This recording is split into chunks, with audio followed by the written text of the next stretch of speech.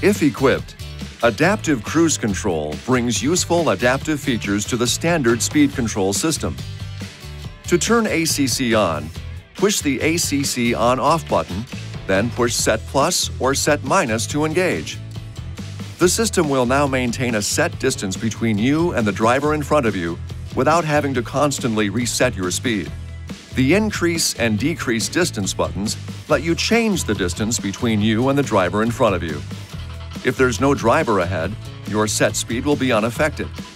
But when a slower-moving driver enters your lane, the system automatically adjusts your speed to maintain the distance setting. You'll see the Sensed Vehicle Indicator icon in the instrument cluster. The system will maintain the set distance until the driver ahead accelerates above the set speed or moves out of your lane, or until the system is manually disengaged. Now, if the driver in front of you stops, ACC will maintain your set distance and bring you to a standstill as well.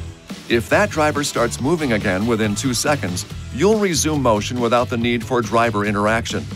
If ACC stops you for more than 2 seconds, the system will cancel and driver intervention will be required. Remember, ACC has limited braking ability. The driver is always responsible for collision avoidance. To deactivate ACC, push the ACC On/Off button again. It's best to leave the system off when not in use. This video is not intended to take the place of your owner's manual.